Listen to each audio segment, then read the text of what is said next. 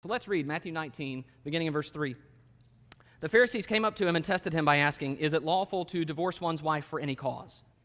He answered, "Have you not read that he who created them from the beginning made them male and female, and said, 'Therefore a man shall leave his father and his mother and hold fast to his wife, and the two shall become one flesh. So they are no longer two, but one flesh. What therefore God has joined together, let not man separate.'" Jesus intends for married people to stay married. What God has joined together, he says, let not man separate.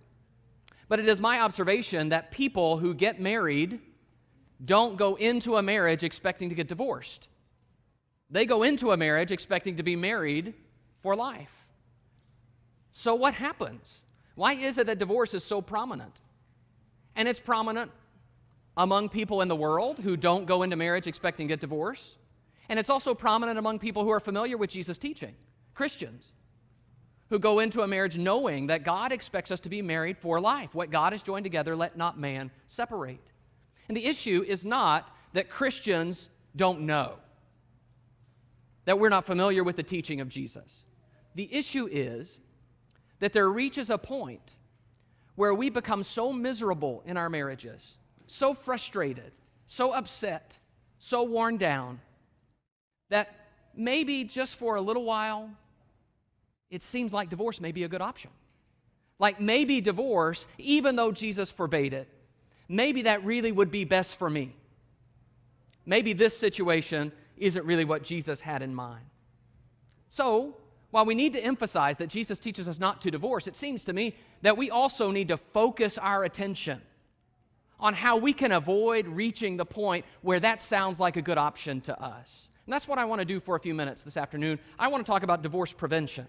Divorce is an awful thing, and that is a universal truth. That's not something that is peculiarly Christian to observe. If you were to talk to anyone, whether they believe in God or not, have any interest in God or not, they would say, yes, divorce is bad. Divorce is bad demographically. Divorce is bad in what it does to kids. Divorce is bad in what it does to people. Divorce is bad financially. Divorce is bad. So the question is, can we do something about it to prevent it? Not just by teaching more about how bad it is, but by working on marriages so that we don't reach that point. That's what I want to do for a few minutes this afternoon. So I want to talk first, sort of a preliminary thing. I want to talk first about some pre-marriage discussion. And the question for those who are not yet married, I suspect that we have those in our audience who may be engaged, considering marriage, those who probably hope to be married before too long. And the question I want to propose that is the controlling question when you are in that state is the question, are we both all in? Look at Matthew 19 and verse 6 again. Matthew 19 and verse 6, it says, "So they are no longer two but one flesh. What therefore God has joined together, let not man separate." So the idea is, if God joins us together, we are going to be together and we're not going to separate. I am going to be married to you for the rest of our lives. And so the question, if you are not yet married, is, I want to know if that's the way I feel about this person, and I want to know, particularly important to me, is that the way they feel about me? Are we both all in on marriage? The Bible teaches that marriage is a covenant. A covenant is a solemn promise that I will do certain things.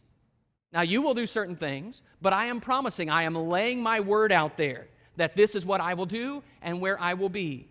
So, Malachi chapter 2 and verse 14 talks about marriage as a covenant. It says, "Because the Lord was witness between you and the wife of your youth, to whom you have been faithless, though she is your companion and your wife by covenant." You promised her certain things. You made a covenant with her, and now you have been faithless. You have broken your word. Of course, Malachi is criticizing that for that.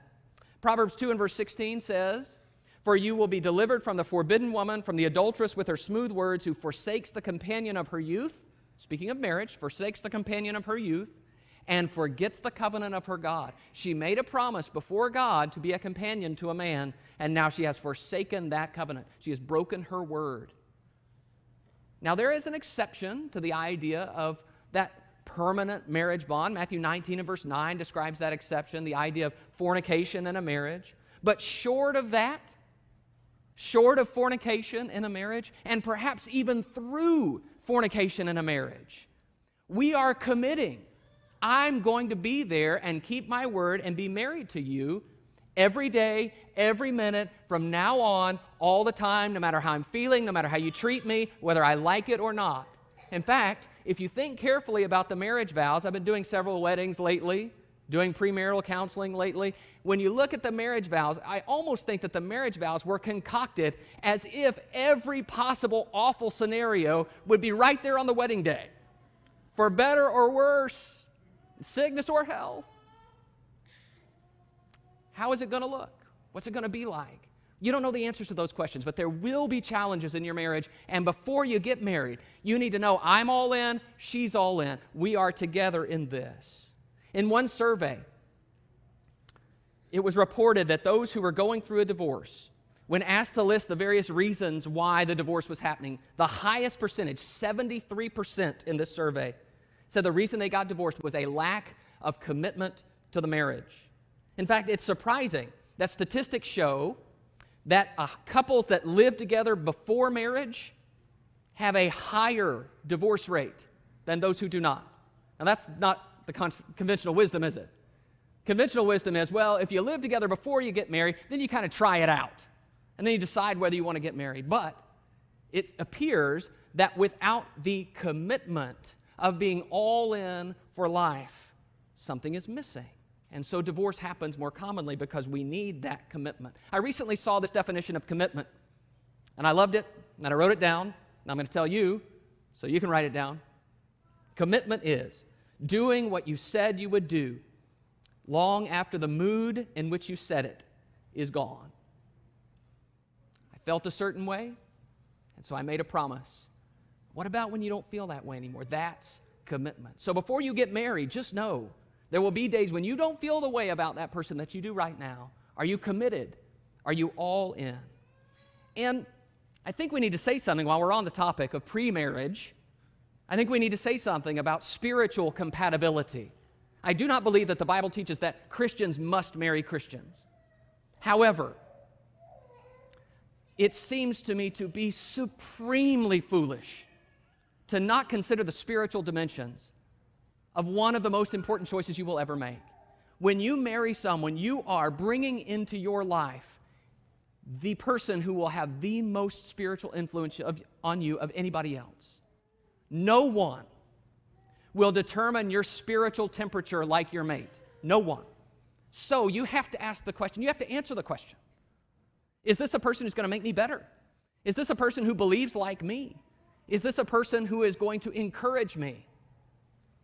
Or is this a person who's going to tear down my faith, who's going to draw me away from the Lord, who's going to weaken me? Those are questions for before marriage.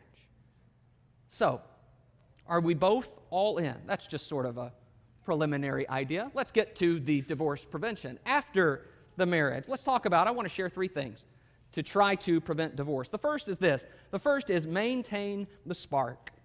Romantic love is the fuel of marriage.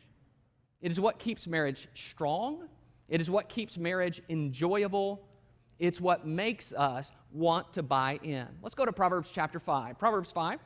There's a lot in the Bible about romantic love. In fact, there's so much in the Bible about romantic love that it kind of embarrasses us to read some of it. That's why I'm not going to be reading extensively from Song of Solomon this afternoon.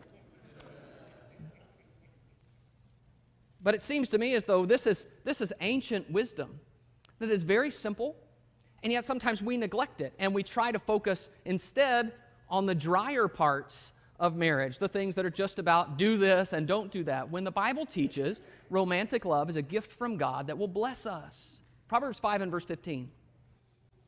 Proverbs 5:15, drink water from your own cistern, flowing water from your own well.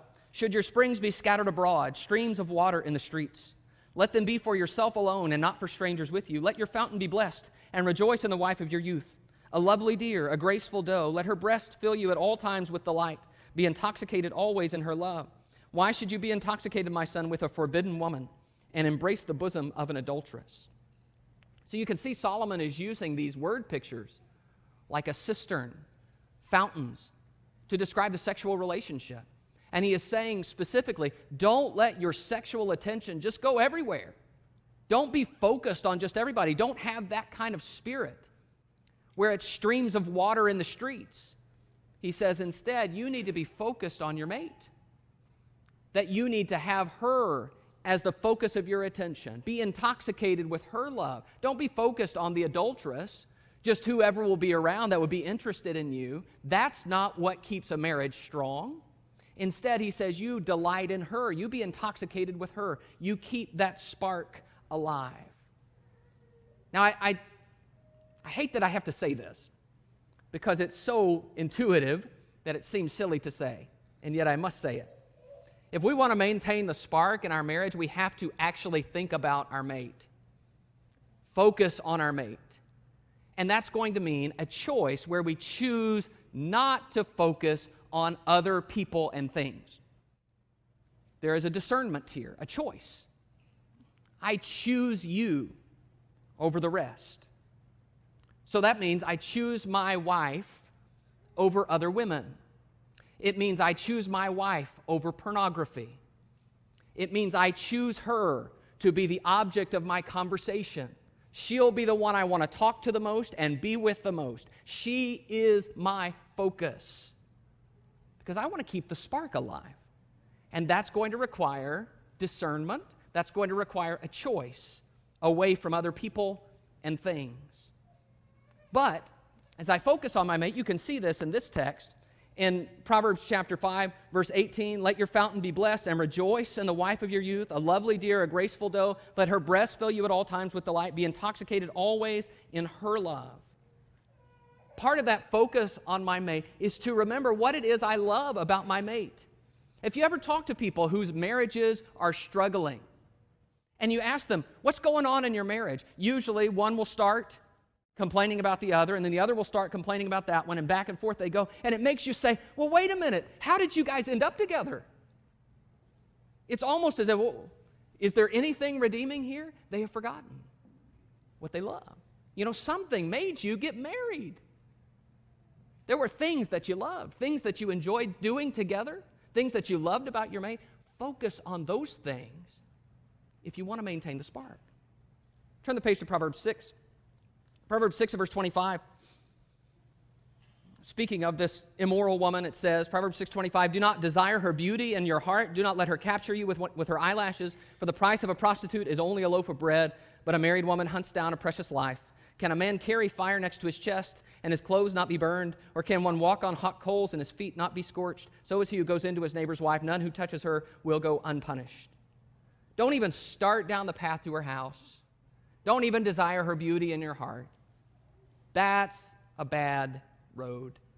So when we talk about divorce prevention, what we're saying is maintaining the spark is going to begin in my heart. This is not about certain things I do or don't do. It's not just, well, I need to know adultery is wrong. That's certainly true.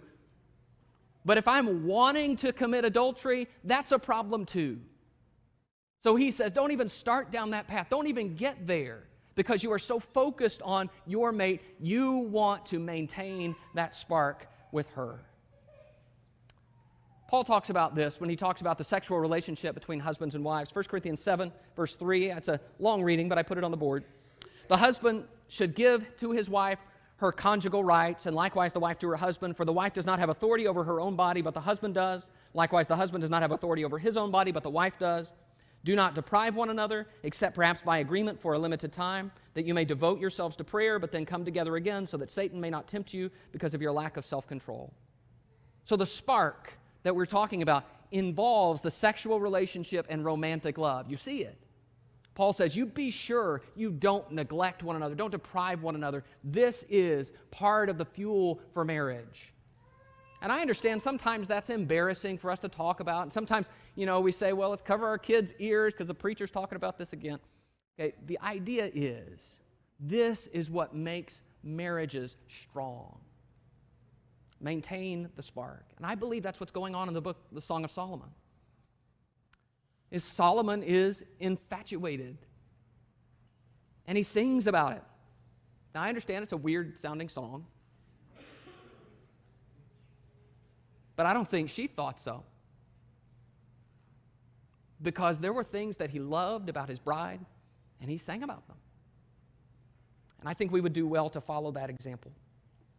But we have to be honest, there is something that happens in time whether it's just that the novelty of marriage and that relationship wears off, whether it's that life presents new challenges, maybe we just get older, and as we get older, things change for us. But it is hard to maintain that spark. And I want to add a couple of passages to this to show you kind of another element of this. Look in Titus chapter 2 with me. Look in Titus 2.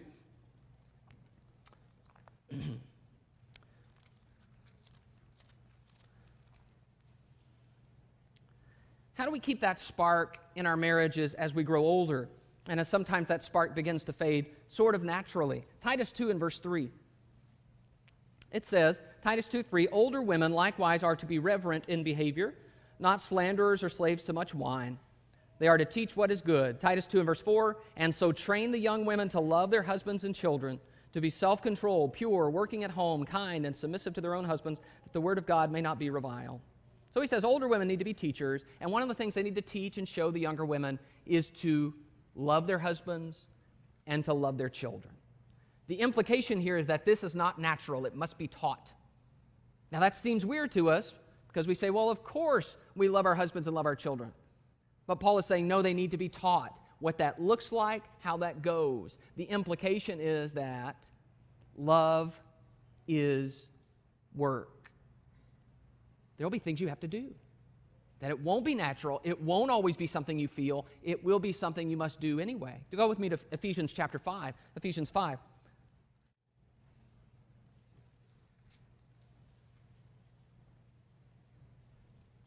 Ephesians 5 and verse 25 says, husbands, love your wives as Christ loved the church and gave himself up for her. Husbands, love your wives as Christ loved the church and gave himself up for her. Paul implies that love is sacrifice. It's giving something up. It's offering yourself or something you love for someone you love. Christ loves the church to the degree that he holds nothing back. I love my wife. I can hold nothing back. It's all hers. So, what we've been talking about so far, the spark, that says that love is fun and it's enjoyable and it's something exciting. But then you read these passages that say, no, love is work and love is sacrifice. In other words, love is hard. And I believe that what people mean when they say things like, I fell out of love, is that they began to realize that love is work and that love is sacrifice. In other words, it stopped being quite so fun. I want to challenge that perspective from 1 Corinthians 13 for a moment. 1 Corinthians chapter 13. I want you to think with me about this. I understand in 1 Corinthians 13, Paul is contextually talking about a local church and love in a local church. But in 1 Corinthians 13, there are some incredible principles for marriage. 1 Corinthians 13 and verse 4, he says, love is patient and kind. Love does not envy or boast. It is not arrogant or rude. It does not insist on its own way. It is not irritable or resentful. It does not rejoice at wrongdoing, but rejoices with the truth. Love bears all things, believes all things, hopes all things, endures all things. So Paul is saying, in essence, if I were to sum up these verses, where it talks about him being patient, being kind, talks about how love doesn't envy or boast, isn't arrogant or rude, what he is saying is that love is not selfish. Love is not about me. And I believe the key to maintaining the spark, the key to making love endure when it's fun and when it's work, when it's fun and when it's sacrifice, is understanding that it's not about me. When I am married, when my focus is on her and meeting her needs and making her happy, well, I grow in love. And when I do that, it makes her love me because she sees I'm all in for her, and so she says, well, I'll go all in for him. But when I am saying, no, I'm not getting what I want, you're not doing this for me, I don't like this, you're talking to me that way, you don't talk to me that way, suddenly I'm no longer loving because I'm only being selfish. It's all about me. We maintain the spark when we begin to do again what we naturally did when we were dating, when we were first married.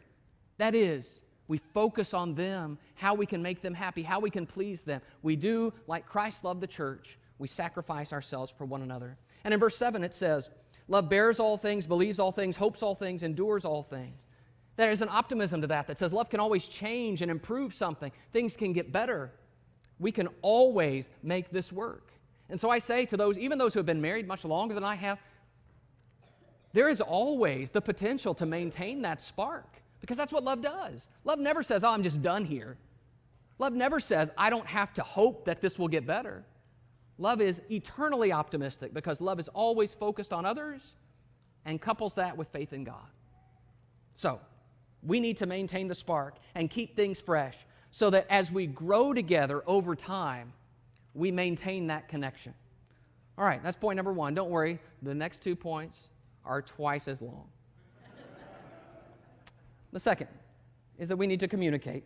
To prevent divorce, love must be expressed in communication. Communication, where we talk to one another. I want you to go with me to 1 Peter chapter 3. 1 Peter 3. There are ways of dealing with one another that will damage a relationship. Paul warns us in Colossians about being bitter or being harsh with our mates. In 1 Peter 3, Peter takes up a similar theme as he talks about the manner in which we address one another. 1 Peter 3 and verse 7. 1 Peter 3 and 7 says, likewise, husbands, live with your wives in an understanding way, showing honor to the woman as the weaker vessel, since they are heirs with you of the grace of life, so that your prayers may not be hindered. Understand, show honor, he says, as to the weaker vessel. Paul seems to be pushing back against the kind of machoism that must have existed in the first century. I think it still exists, frankly. That is the idea that I'm the man. You're the woman. You do what I want. I've heard Christians express themselves in similar ways. That the wife's job is to do what the husband says. After all, husband's head of the wife. And so there is a machoism that can easily become harshness. Do you see how that's not actually what the Bible teaches? Don't be harsh with your wives, Colossians 3, verse 18. And here, show honor to the wife. Dwell with your wives in an understanding way. Be kind. Be careful. Be gentle. We have different needs. And what this passage says is that we have a need to learn one another, show honor to her, and live with her in an understanding way. So I'll just tell a little bit about how that has worked in my marriage. I have found that, this may shock you, sometimes my wife tells me what she needs. Now, I don't do that very well, but she will just say it. And as I prepared this lesson, I thought through, and Sarah and I kind of talked about some of the bigger fights disagreements that we've had. I did that last time I preached it too. We talked about by the way, I cleared all this by her. So, the time that we argued about filling up the gas in the car, the time about Valentine's Day, you remember that one, and the time about the briefcase. Almost always, it's a small thing, right? Doesn't really matter. But when the disagreement begins, immediately I get defensive.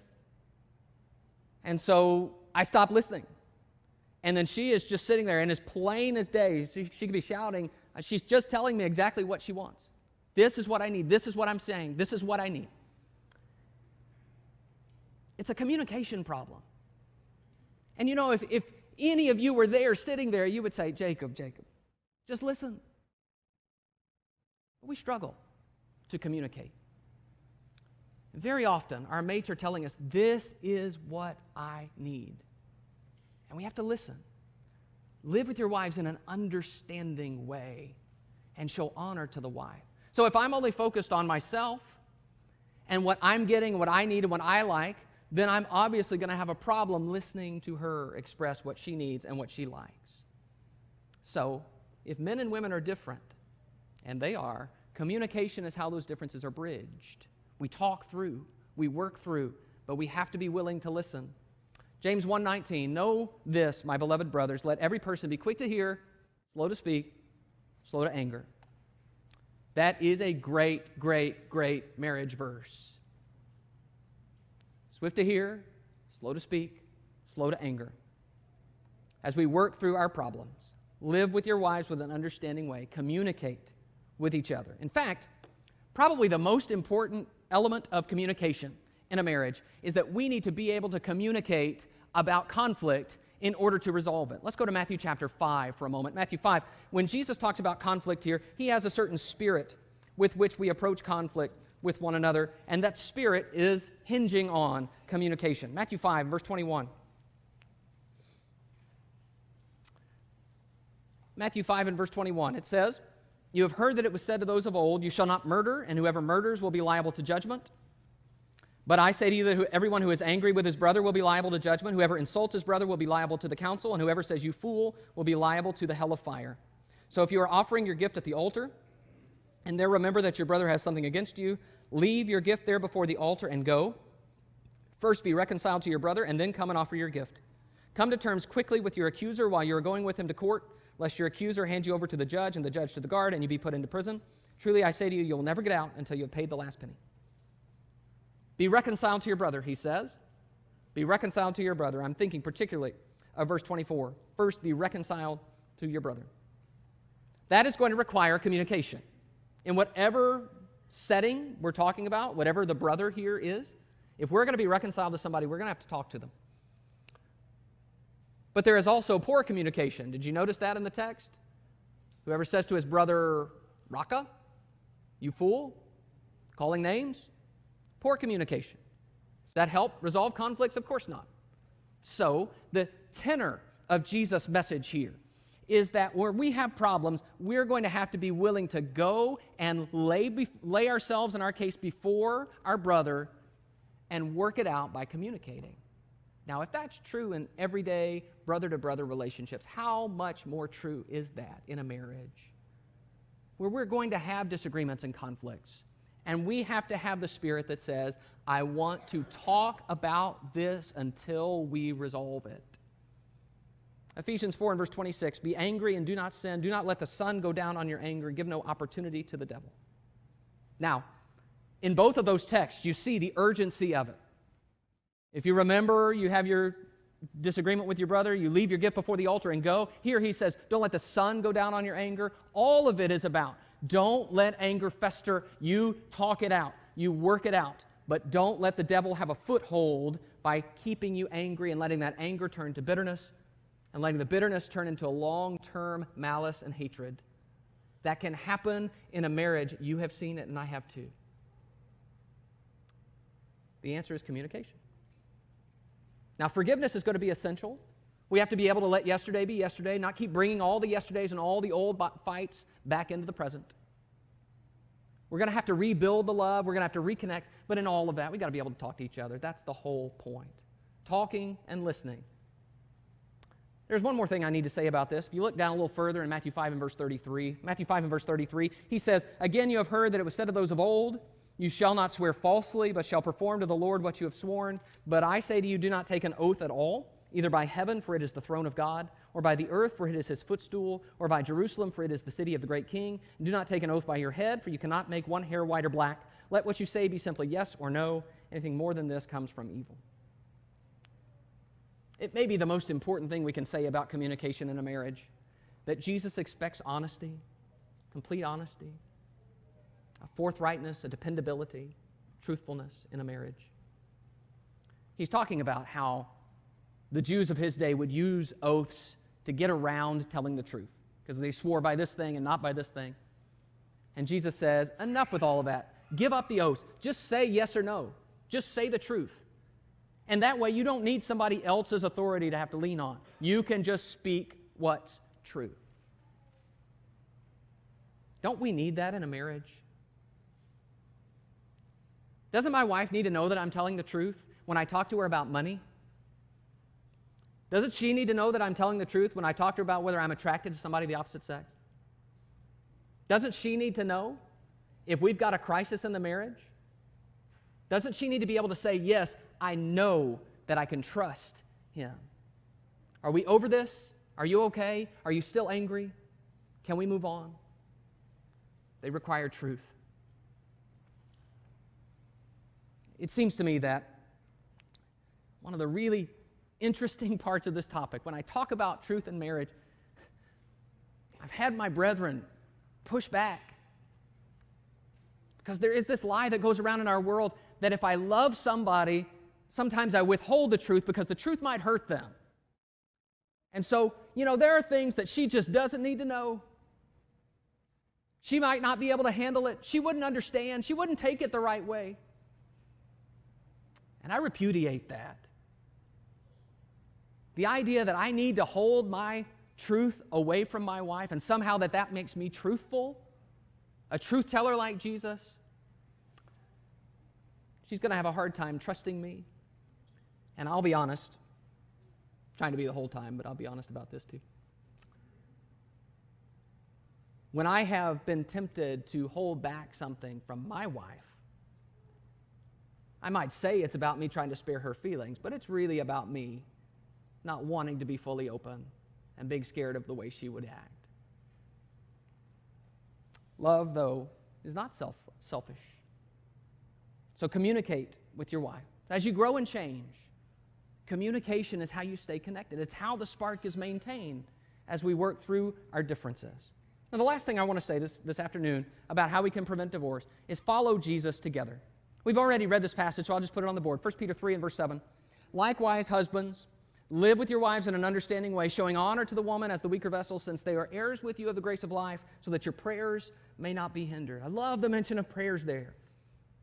Your prayers may not be hindered. Because what that means is our marriages affect our spiritual lives. And our spiritual lives affect our marriages. How we are doing as Christians will become how we do as husbands and wives. And how we do as husbands and wives will affect how we do as Christians. When the New Testament describes marriage as an ideal, it talks about Jesus. Jesus is the ideal for marriage. Jesus sets the tone. Jesus sets the tone in parenting. Fathers, do not provoke your children to anger, but bring them up in the discipline and instruction of the Lord.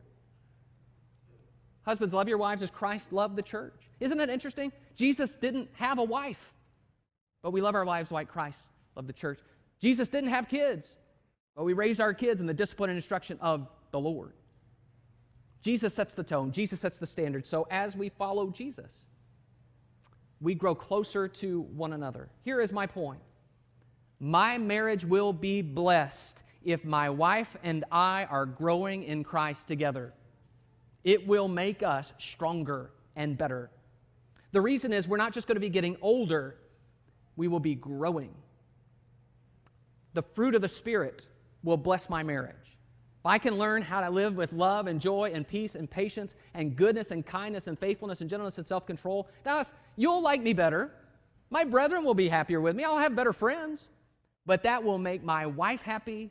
It will make my home happy as I grow in Christ.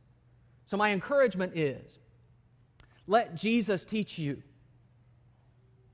how to be more honest and how to handle your money and how to handle your relationship with the opposite sex and how to handle your anger. And let Jesus work on you as you follow, as you study, as you grow.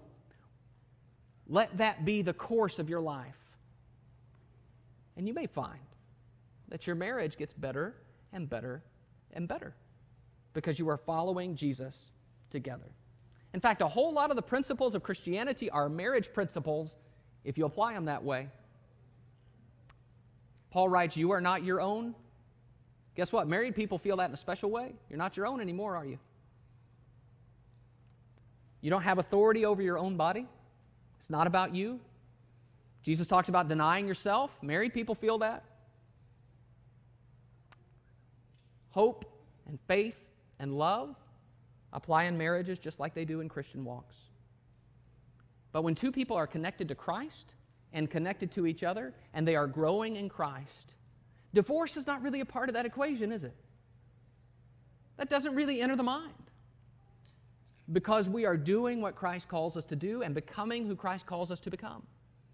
And so we work together. So, I hope you understand. In everything we've said, there's no way we can truly prevent divorce.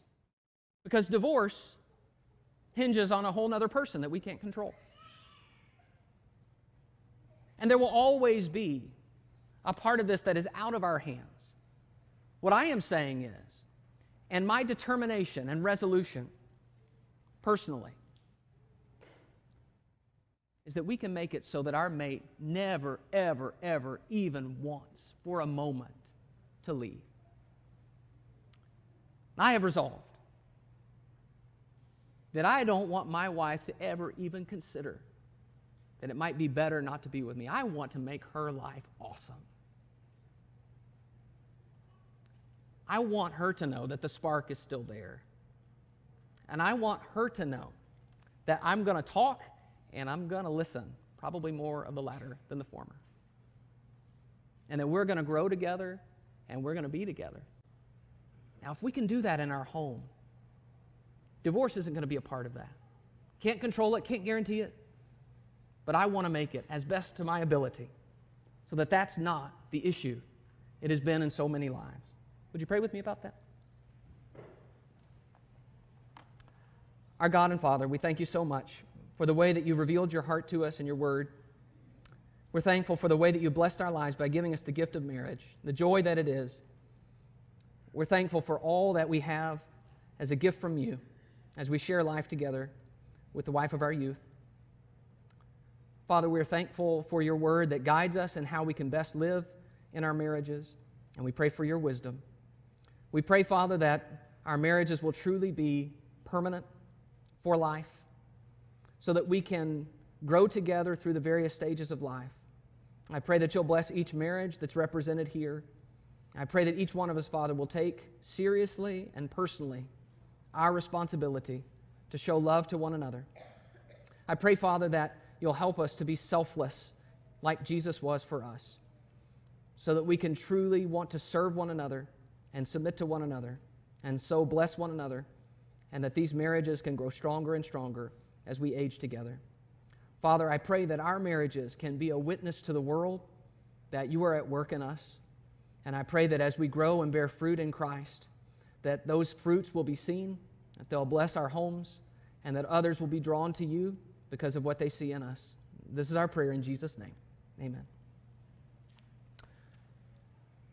We don't want to close the service without offering the invitation of the Lord. So if there is someone here who is ready to make known to this group some need that you have, whether that's a need to confess sin, to have us pray with you, or a need to be baptized into Christ and have your sins washed away, if there's anything we can do for you, please come to the front as we stand and sing to encourage you.